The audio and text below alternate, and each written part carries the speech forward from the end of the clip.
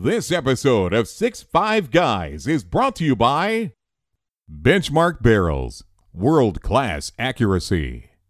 Defiance Machine, defying tradition with innovation. JC Steel Targets, the industry leader in quality AR-500 steel targets.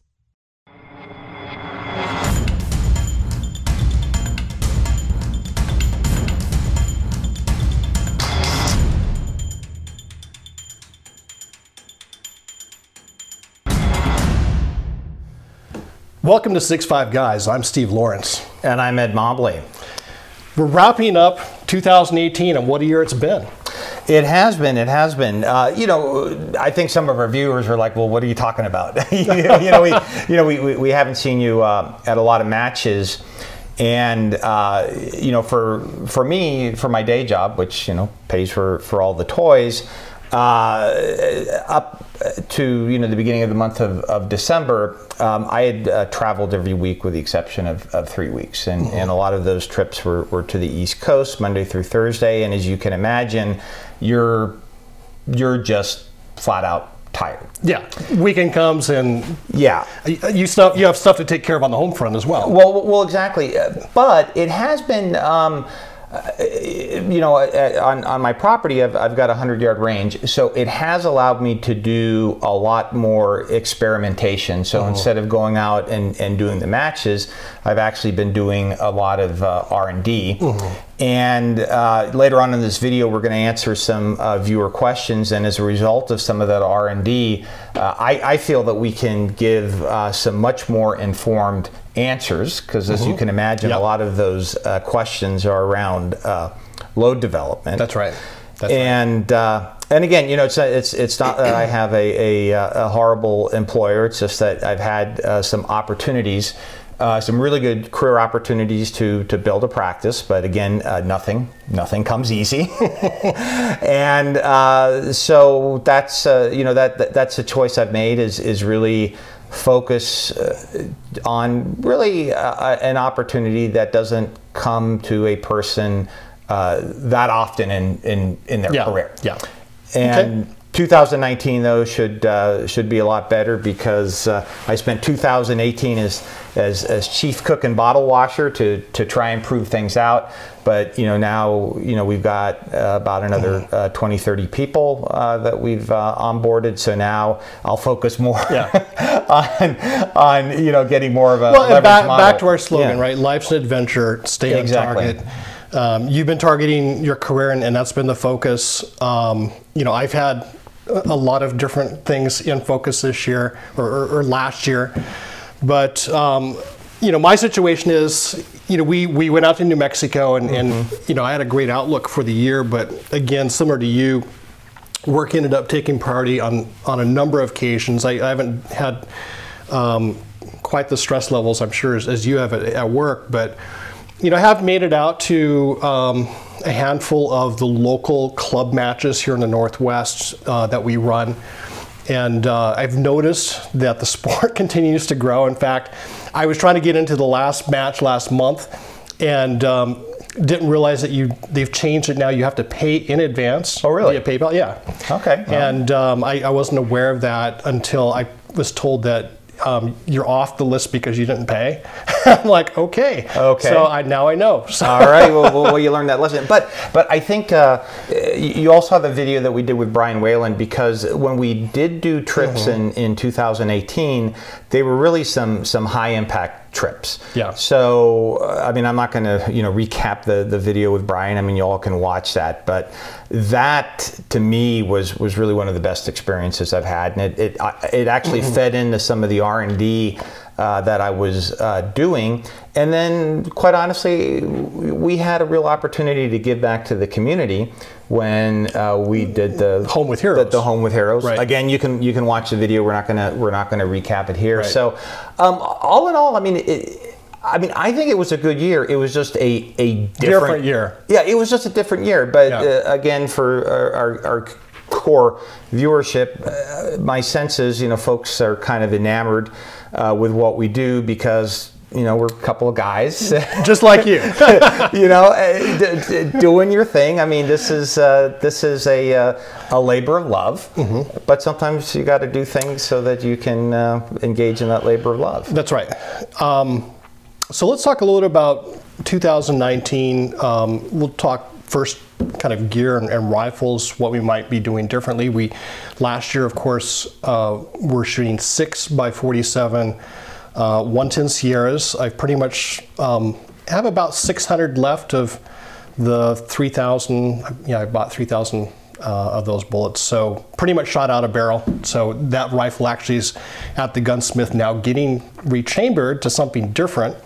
So I'll just go ahead and spill the beans here. I'm going 6-dasher. I'm going to try drinking the Kool-Aid. All right. Are you going to paint your rifle pink? Maybe. I know that's an old joke. But I got, let's see, 500 rounds of the hydroform brass, the dies, and the rifle is at the gunsmith. Should be able to pick it up in February. So I'm looking forward to showing that off. It's actually the same rifle, the same match rifles last year, so really no changes. You know, won't be a kind of big, exciting unveil for you guys, you know, when we talk about kind of the gear for next year. So there's that. And then the other thing I'm thinking about doing is, again, really factored on the trip to New Mexico with Brian. And I've been in, on and off touch with Brian over the year. And of course, many of you guys may have seen some of the videos he's done with Frank Galley of Sniper's Hide, where they were shooting 224 Valkyrie. Talked to him a little bit about that experience, and our buddy Gavin Gear, who runs the Ultimate Reloader, he's done 224 Valkyrie and bolt rifle, and I'm pretty excited. I'm actually gonna do it. Actually, I think for like an auto-loading caliber, especially when we were out there with Brian, and it just seemed effortless to just hit like a 600-yard plate with an AR. Yeah, well, you know, it's funny because when I first heard bolt rifle 224 Valkyrie, I was like, what's the point? Like, wait, I don't get it. But after some discussions, and I will go down that rat's hole here, there was a use case for it, very specific, you know, shorter ranges like we do here locally. It'd be a great club gun for a match gun here for what we do. You know, if wind's not a huge factor, you know, most of your points are going to be inside 600-700 yards, it'll do just fine. Oh, I agree. So, very low recoiling. Well, yeah, like as we saw with a very light AR platform, you have a very light recoiling yet extremely flat shooting caliber. Yeah. So now you've got some. Tell us about your new development. Yeah. So what I've decided to do, because it's also driven by some of my time constraints, is I'm going with a complete system.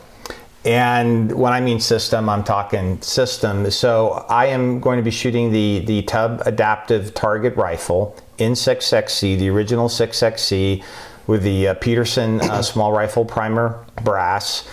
I will also be using David Tubbs dies for the 6XC, because there's some innovations that he's done with both the sizing die and the seating die. I mean, he's got videos on those, and shooting the 115 DTAC rebated boat tail bullets. It'll be a 7-twist barrel.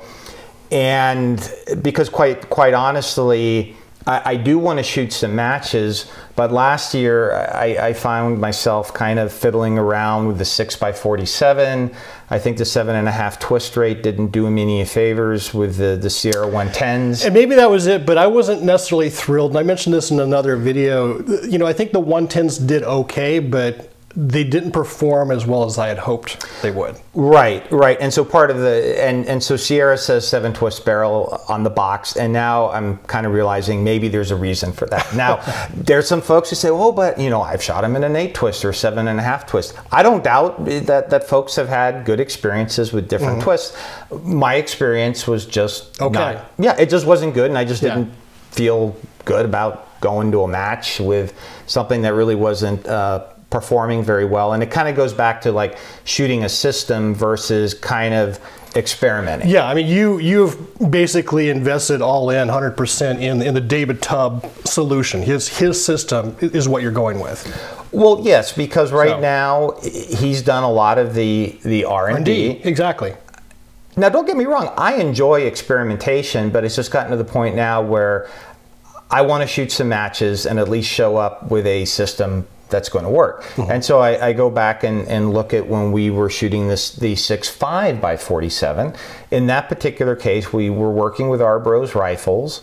He had a reamer, he had load data, he'd worked everything out. And if I look back over the last 5 years, I can't believe it's been 5 years. I think it shot so well for us, and it was so trouble-free, because it was a system. And maybe that's why I got the idea that every gun does that, and they don't. No, they don't. They don't. And quite honestly, and it's the same thing with the 308, and that's what I shot in April, because again, I was just frustrated with the 6x47, so I didn't take that out to New Mexico.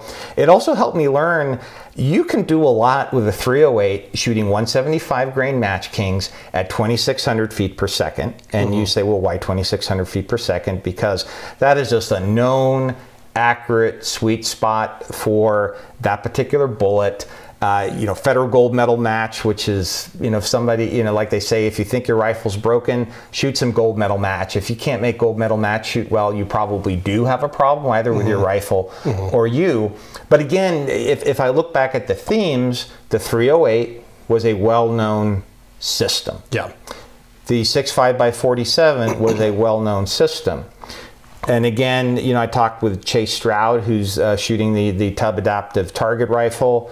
David Tubb's somebody that, growing up, I followed his exploits. And he's got some really innovative stuff. And for you guys that, I know probably there's a number of you that are very interested in some of his innovations and the things that he's doing to kind of push the envelope of precision rifle.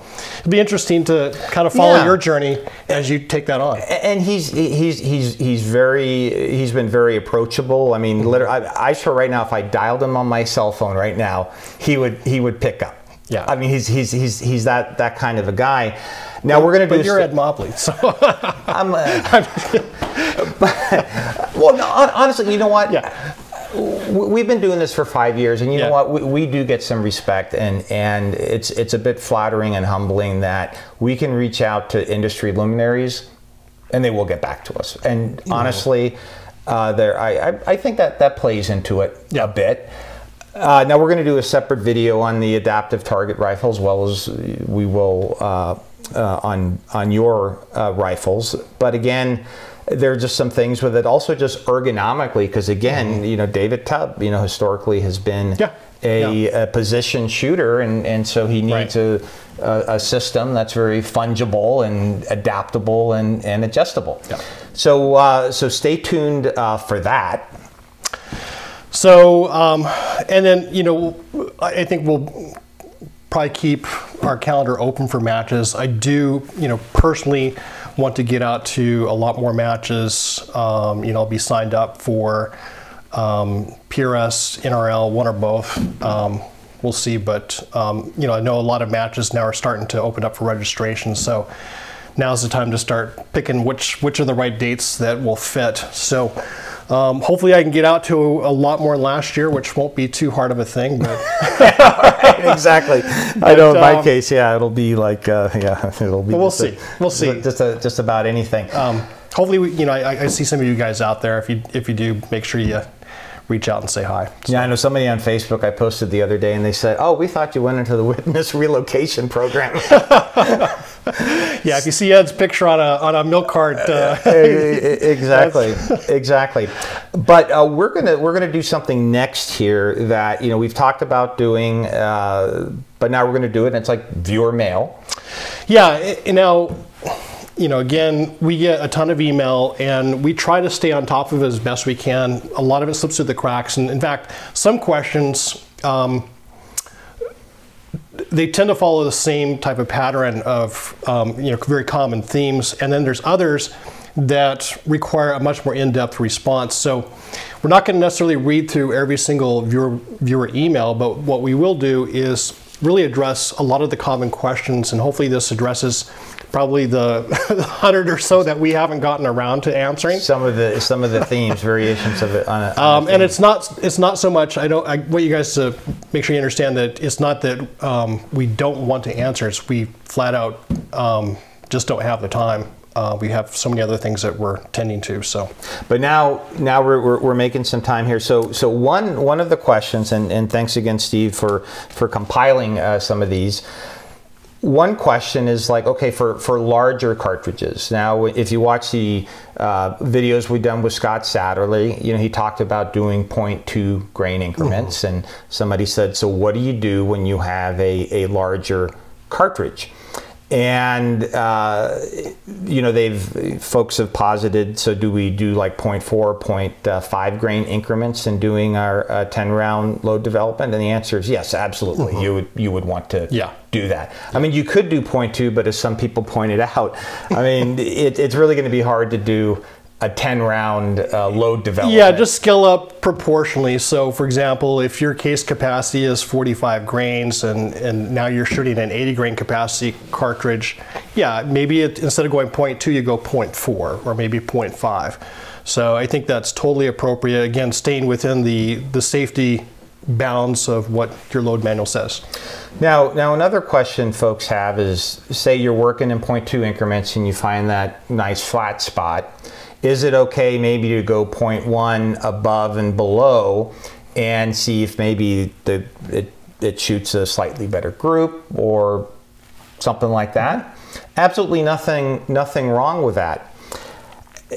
What I've seen very interesting is, I mean, folks in Benchrest have been doing this for a while. They play with barrel tuners. And one of the things that I'm interested in playing around with my Tub Adaptive Target Rifle is, you know, I've talked to Chase Stroud about this. And so what he does is he loads for a desired velocity, so it will match his reticle, given whatever the density altitude is going to be in the situation he's shooting.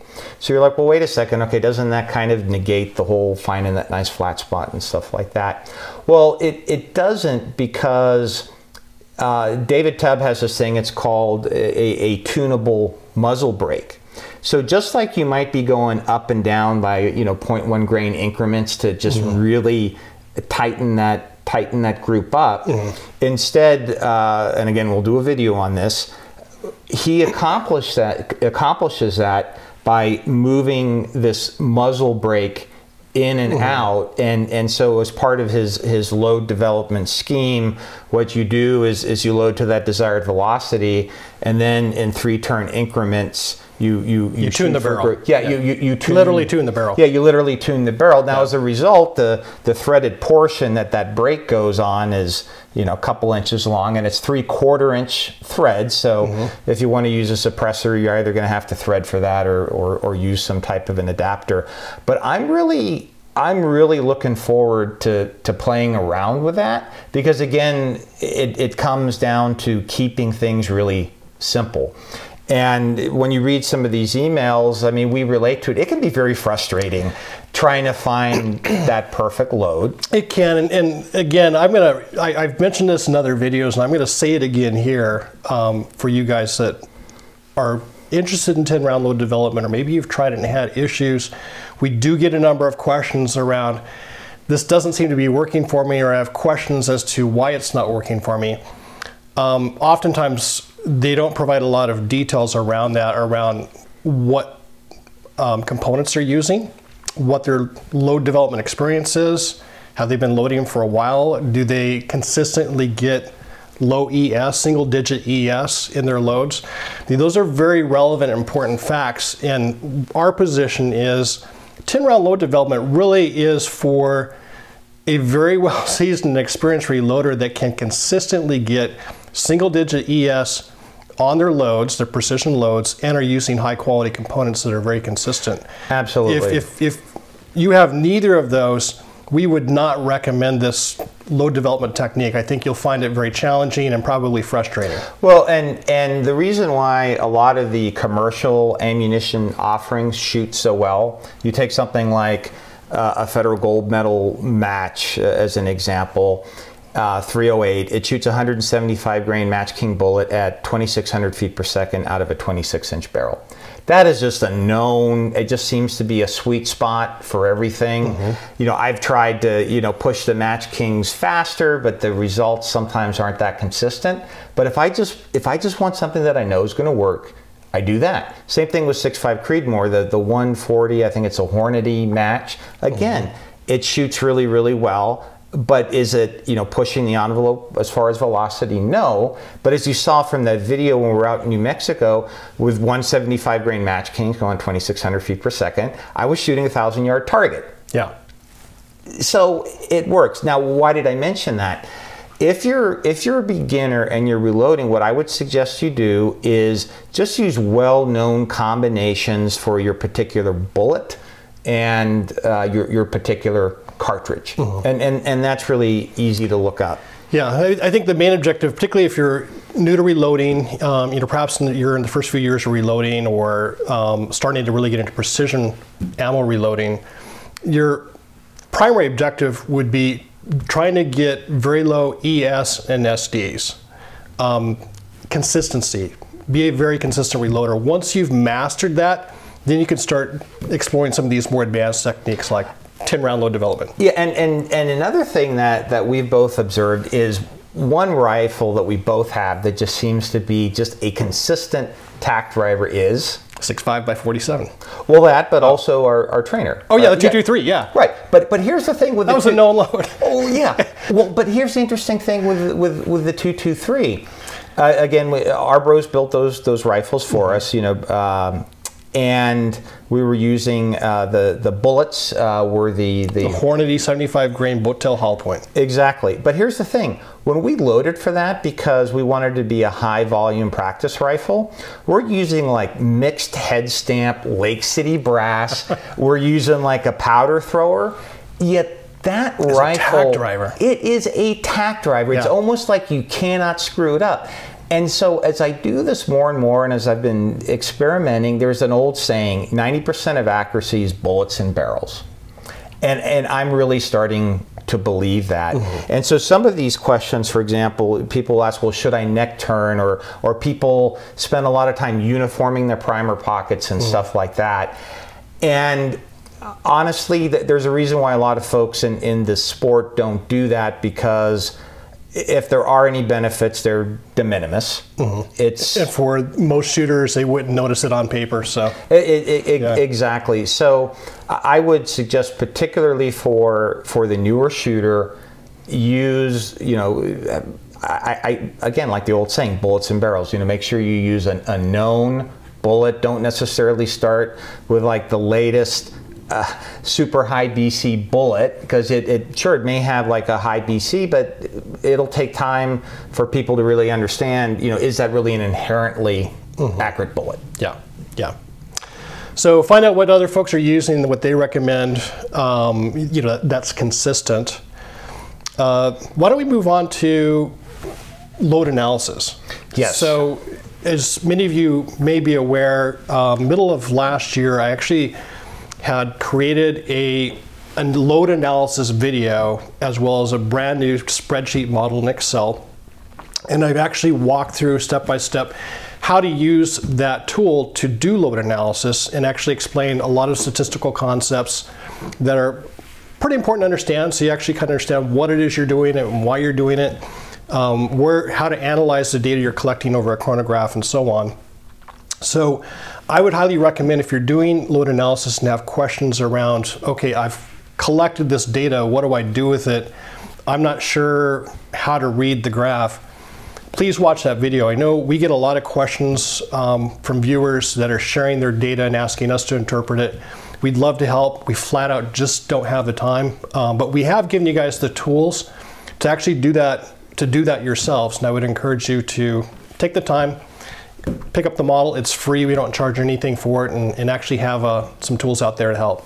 Just say nice things to Steve, and that's payback enough. But related to your analysis, we've had a lot of people say, okay, so I do my 10-round string, and then, you know, just for belt and suspenders purposes, I do maybe a second or a third string. And then they say, They don't match. They don't match. And so they said, well, is this approach valid?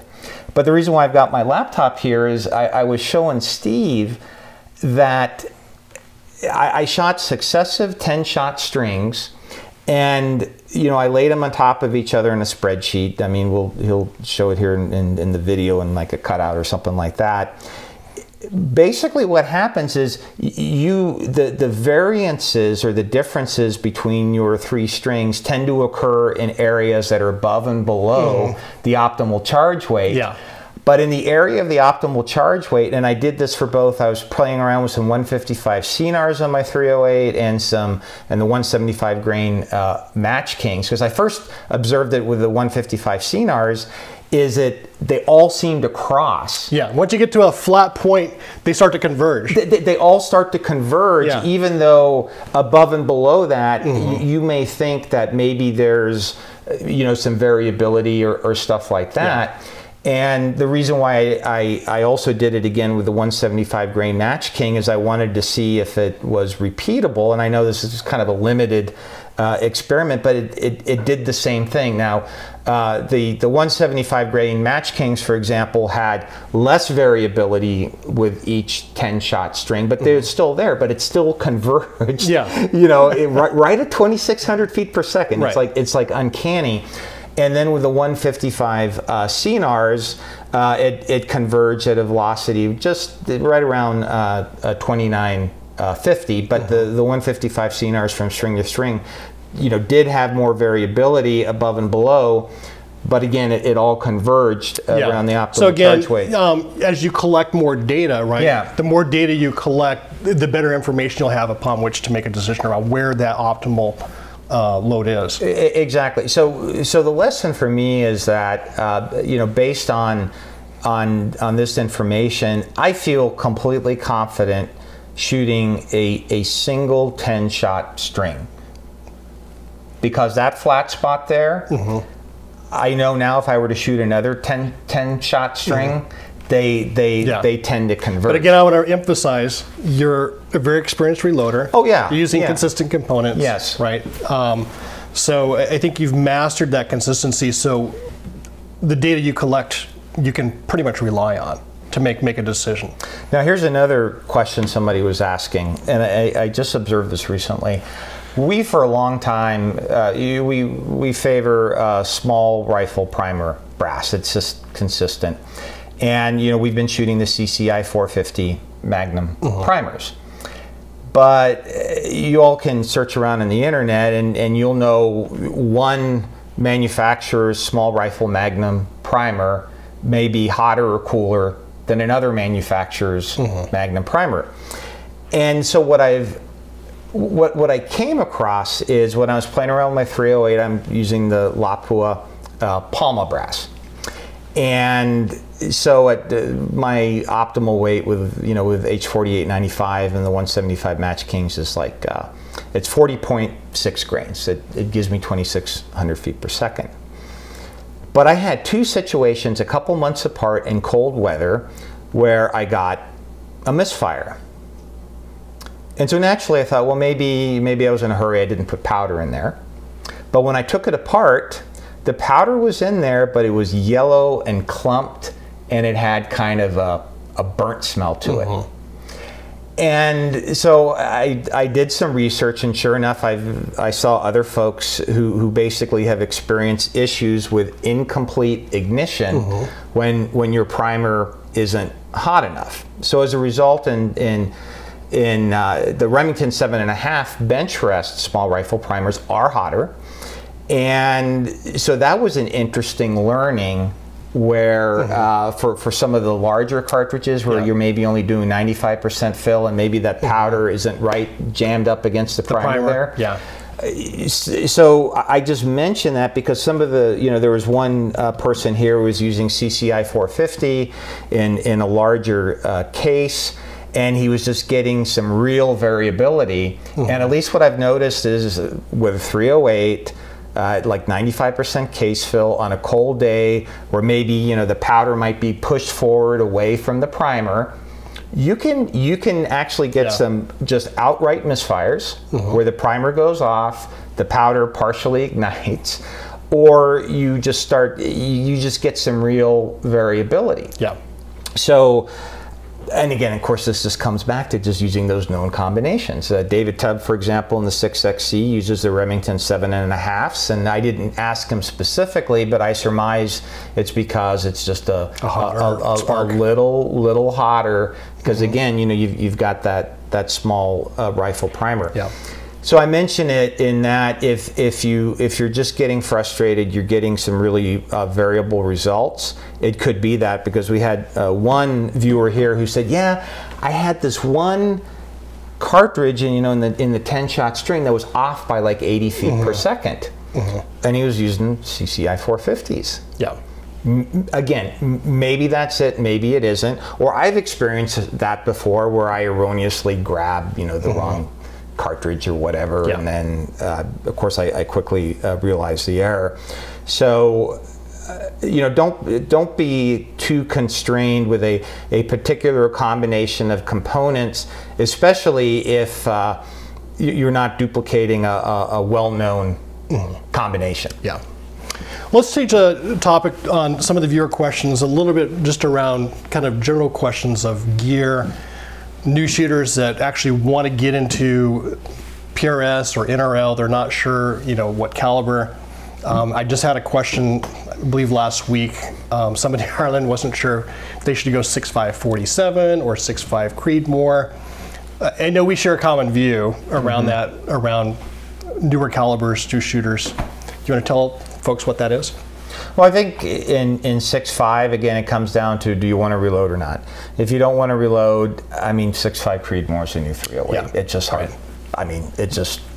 It just works. You can, the Hornady 140 grain match. Great bullets, great brass. Or prime ammunition. They've got super accurate stuff.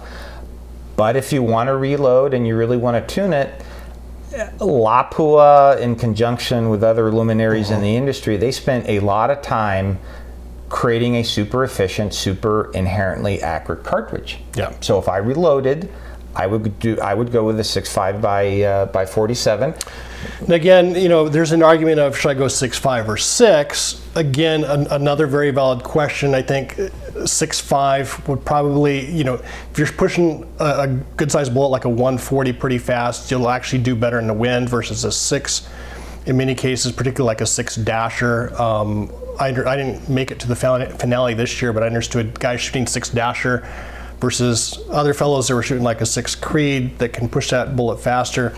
6 Dashers those guys were getting crushed in the wind.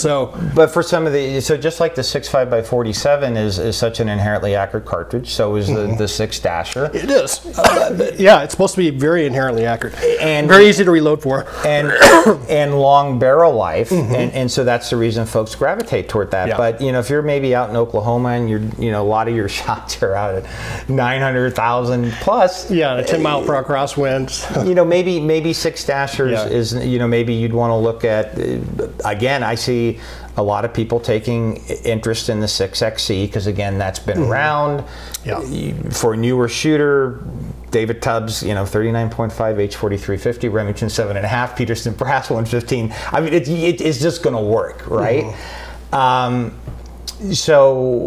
then some of our friends have, we've seen them go from everything from, a 6.5 mil caliber down to 6, kind of play around, and then come back to 6.5. Come back to 6.5. Now, I haven't seen anybody necessarily, go all the way back to 30 cal unless they specifically want to shoot. But again, I would say if you're new to the game, it's tough to beat 6.5, especially a 6.5 Creedmoor. Yeah. If you're looking particularly an off-the-shelf rifle, you don't have a lot of money to spend on a custom gun, I would go 6.5 Creedmoor, pick up a Bergara or something like that. Well, and you're off to the races. Or a Tikka T3. There you go. Their magazines. There's a lot of good options out there. And again, as I saw in New Mexico, I wanted to shoot the 6 by 47, but I was getting ready to twist that rifle into a pretzel. So I went out there with my 308, and again, I was one's, you know, just a known load with a high quality rifle. And I didn't feel that, you know, I wasn't able to enjoy that experience or derive benefit from Brian's instruction. Now, would I want to go up against a 6mm shooter with a 308? No, but I guess what I'm saying is, for a newer shooter, if what you have is a 308, just shoot some high quality loads, and especially local matches, you'll be fine. And the recoil management, you'll learn about recoil management as well. Absolutely, absolutely. All right, any other kind of common theme questions that I can think of? Nothing comes to mind, but so there's some questions about erratic flyers. And so we've personally observed where if you've got like a really soft bag and you're really having to squeeze it, that's going to induce vertical flyers particularly. And then there was one audience member here who said, well, he takes his bullets and he dips them in graphite before he loads them. I've never done that. I don't assume it causes a problem, but if you're getting vertical stringing, doing something that, honestly, I haven't run into a lot of folks that do that. Maybe stop doing that. I'm a big fan of consistency. How do you know you're consistently consistently coating the bullet? Well, that's just it. You know, it's the old Henny Youngman joke. It's like, doctor, it hurts when I do this. Well, don't do that, right? so again, you've got, because everything else this person was doing just seemed spot on. But then just what caught my eye was, like, you know, he was like dipping the bullets in graphite. And again, not knowing. Stop doing that. So. Well, not knowing how they're doing it, or why he's doing it. Right. Well, I mean, there's a article. Actually, Paul McMiniman had an accurate shooter back in 2008 about this guy Froggy that makes these crazy repetitive 5-shot groups of this 308. That's literally one hole, and he lubed his bullets. And so maybe somebody ran into that. Again, I'm just surmising. One other question, theme of questions that we get: mandrel dies. Oh yeah. Let's talk a little bit about mandrel dies. What types of mandrels should you get? Yes. Recommendations on, you know, stainless steel versus the carbide. Yes. Do I go with neck turning versus a sizing? Yes. So don't neck turn. You're not going to get any advantage. It's just going to take a whole lot of time. None of the shooters that we know neck turn. A few, but not many. Yeah. And then so going back to the mandrel, I prefer the carbide mandrels because you don't have to lube them. Now, they are more expensive, and you say, well, why do you care about lubing them? Because you're going to have lube in your neck after the sizing operation. That's true, but what I also like to do is, you know, after I clean off all the lube and everything and prime it, Scott Satterley taught me this, is I run it over the mandrel again prior to charging the powder and seating the bullet, because it has a couple things. It, you know, if there are any little dings or irregularities or whatever, it takes them out. Right. Occasionally, maybe for whatever reason, you forgot to run it over the mandrel in the first time, so it's like kind of a belt and suspenders thing. Yep. And I've just noticed in doing that, I just consistently, I mean, my run out is the best it has ever been. So you're using carbide neck, the neck turning mandrels. Yeah. So basically it's 2 thou under. So what it does is it gives you 2 thou neck tension. Now somebody might say, oh, 2,000, that's a devil's work. You should do 1.5. Well, that's fine, but you're not going to get at least from Sinclair, you're going to have to go with one of their stainless mandrels, and you're only going to be able to use it, or at least use it without wearing it out if you lube. So I found 2 thou neck tension when we were shooting the 6.5x47, you know, brought the SDs and ESs down, you know, just a scotch. I mean, it was one of a number of things that we did. So that's how I roll. I even read an article too about David Tubb, where he uses a mandrel as well. And now if you've got a single stage, it's an extra step, and maybe you want to use the expander button that comes with your sizing. I'm using single stage, and I do the mandrel process. Oh, you do? Yeah, so it is a separate stage. Okay. Yeah. Yeah. But I load on the 550, so it's 4 operations for every pull of the handle. So if you're I mean, honestly, my opinion is if you're loading on a progressive like a 550, I'd use the mandrel because I believe their benefits, and I'd use carbide. Yeah, and again, these are the Sinclair mandrel die. That's what we're talking about. Now, there are other mandrel manufacturers who will give you custom mandrels in carbide or stainless steel. So if you want to do, if you firmly believe that 1.5 thou neck tension is a way to roll, and you want a carbide mandrel, there are folks out there that will customize them. So, but 2 thou has worked pretty well. Pretty well. I think you use like 1.5 because you're using the stainless steel, right? Or are you using? I'm using stainless steel. Okay. Yeah. Okay. Yeah. I actually may go carbide this year. All right. Well, we don't want to drag the video out too long. Any kind of parting thoughts before we wrap up? Oh, this is. Okay. Good year. Looking forward to the next one. Yeah, and again, our audience, just from the comments, we can see that there are folks out there that really appreciate what we do, and as a result, we appreciate you. Yeah, thanks for growing, our subscription numbers, letting us know that this endeavor is worthwhile. Right. So yeah, we're plugging away. We're still on the journey. Still very much love the sport. Appreciate your guys' encouraging feedback, the fact that you're watching the video. Be sure to share it with friends. Tell folks about kind of what we do, and they might be turned on by the content. So absolutely. Well, remember folks, life's an adventure. Stay on target.